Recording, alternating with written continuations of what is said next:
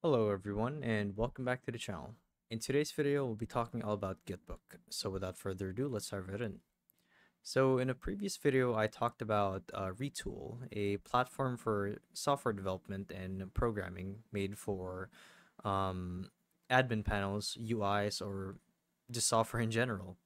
Now in this video, I'll be talking about Gitbook. Now the reason I bring it up is because in a sense they're kind of the same thing. They're a platform that offer a suite of products for programming with pre-built functions that create your program for you or your UI or tool, whatever. But Gitbook specializes more on databases and documentation. Now, but what it does is that it cuts out the actual step or procedure of writing your own code from scratch.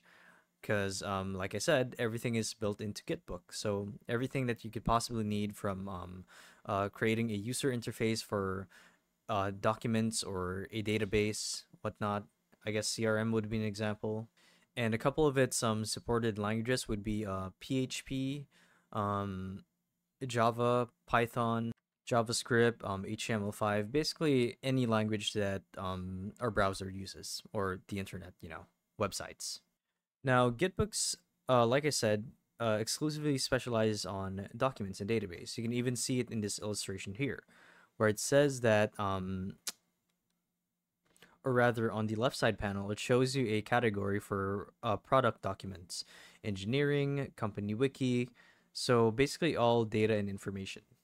There's also like developer APIs, engineering RFC, stuff like that.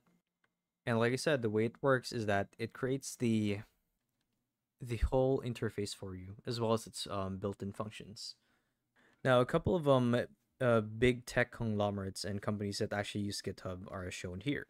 So NordVPN, everyone knows NordVPN. There's Linear, Storylane, Octopus Deploy, SNYK. I'm not sure what this one is, but I'm pretty sure that these are all big companies. So if that's not a testament to how good Gitbook is, then I don't know what is.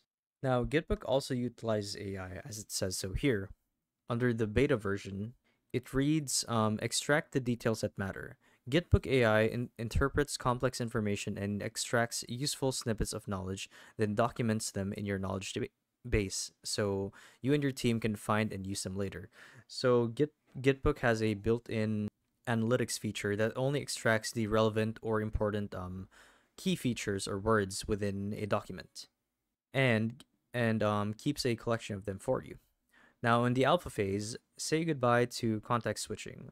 Hook Gitbook up to the tools that you use every day with integrations, so you can create documents as you work in VS Code with your voice. Oh, work in VS Code with your voice and find useful info right in your IDE. So, from conversation to documentation, just solve a technical problem in an epic 163 message thread. Don't let that knowledge go to waste.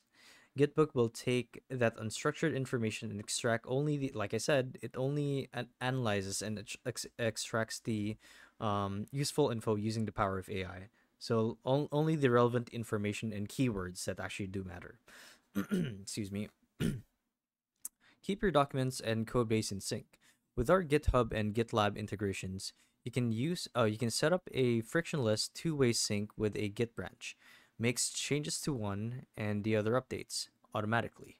So whether it's your engineers or your technical writers making an edit, you know everything will stay up to date. So that's pretty cool to know that I mean pretty much any modern digital software being used in any business model today is just utilizing AI and cloud computing. So that's pretty cool. Technical docs made easier.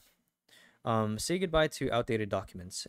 Keeping your documents up to date used to be a chore, but with Gitbook's AI content audits, you can easily find and fix duplicated or conflicting information in your documents. So it actually looks for duplicates for you or errors within the registry and actually fixes it for you, as well as uh, accounting errors or oversights or uh, the values that don't make sense. So Gitbook actually fixes it for you.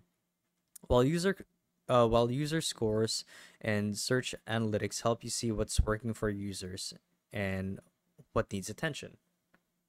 So that's pretty cool.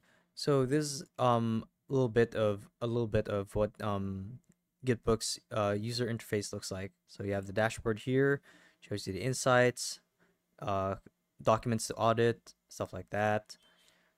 And like I said, it analyzes and extracts the important information within those said documents. So yeah, that's Gitbook in a nutshell. So if you guys feel like you've learned something in this video, be sure to let us know down in the comment section below that you found this guide helpful. And if you guys want to see more guides like these, we do have a YouTube channel where we upload guides like these daily. So if you guys want to show your support to that, you can do so by subscribing to the channel as well as making sure that the bell notification is turned on. So with all that said, thank you all for watching, and we'll see you guys in the next one. Bye bye.